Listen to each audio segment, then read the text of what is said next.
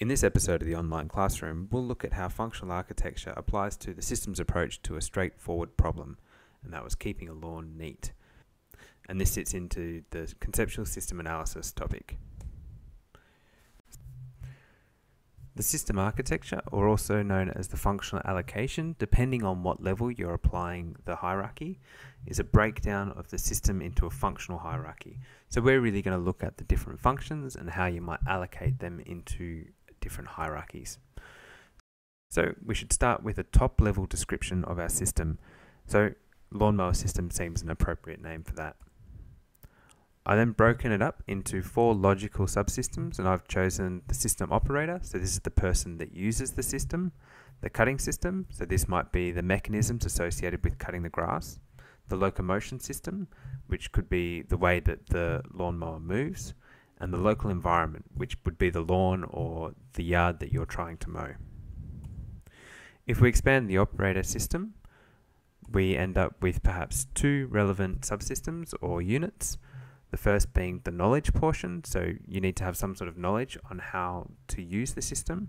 And then you've got the physical system, which is how the system operator uses the device. If we look at the cutting system, it's a bit more complicated. There might be 3 subsystems or units that make up the system. When thinking about how these are separated, we should look for a minimal amount of interaction between the blocks so that they're as independent as possible. This will allow for good modularity. So for example, if a new fastener comes along, we can just insert that in and not have to worry too much about the interactions between the other units. If we extend the drivetrain, then we end up with these subsystems. Note that in itself, the motor is a complex system, and this might mean that it needs to be included in the hierarchy at a higher level. But perhaps the motor is a simple system and it sits nicely under the drivetrain.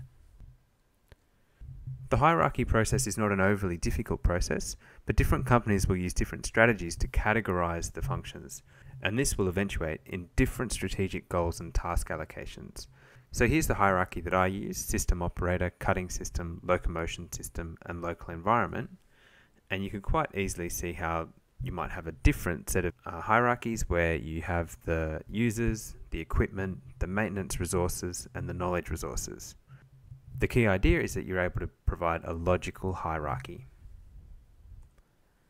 So a recap of the key ideas from the functional allocation. First, group your functions and subsystems into logical structure for your project, and that's likely to be different for every project, and that the interactions between the systems should be minimal to improve modularity.